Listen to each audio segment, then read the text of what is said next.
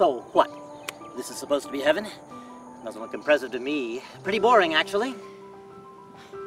No, I don't believe you. Why not? People die every single day. But I was going to start my own business. I've just finished paying off the mortgage. Damn it, I've been a good person. Besides, I haven't done everything I wanted to yet. And after I decided to go to Howard Junior. So, I took the liberty of reviewing your application before you got here, and I have to say I'm very disappointed with your GPA from Howard. Okay, well, I know I made a few mistakes in college, but Well, I don't know what we can do for you. You aren't punctual, and to be a sub, you have to get here before the students. You have less than average grades, which will probably reflect on how you handle the classroom in the teacher's absence.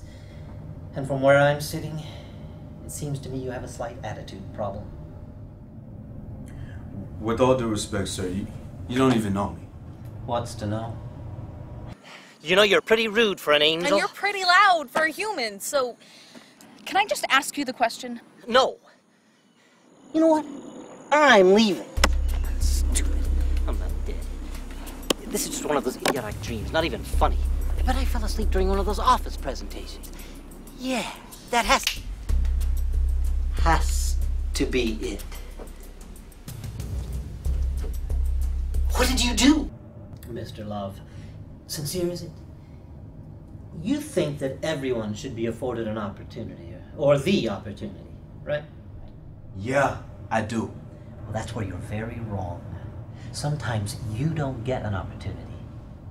Sitting across from you right now, it seems to me that you live in a dream world. Well, I'm here to tell you, it's time to wake up. Dreams don't pay the bill. You're dead. Just accept it.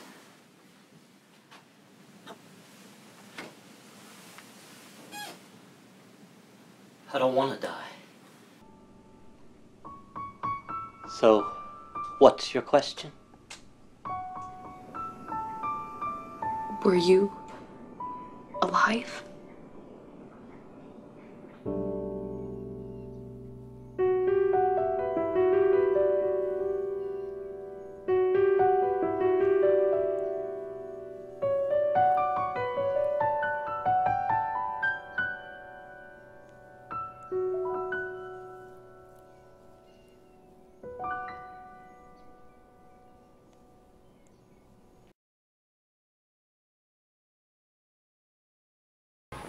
Looks like this question